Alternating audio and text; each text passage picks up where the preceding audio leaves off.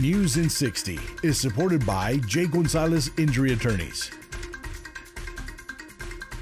Police in Roma are investigating a shooting that happened Sunday morning. Police say a man's body was found off Hibiscus Street, but say they don't think the shooting happened where the body was found.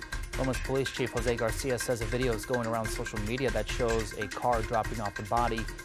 As of right now, no arrests have been made. Overnight, Tropical Storm Ada has made landfall in the Florida Keys. The storm is expected to bring hurricane conditions to the area throughout the day. State officials are asking for help in anticipation of major flooding.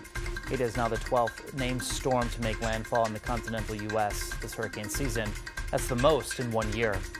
And as the COVID-19 case count continues to surge in the United States, President-elect Joe Biden is ready to take action. He is expected to announce his own coronavirus task force today.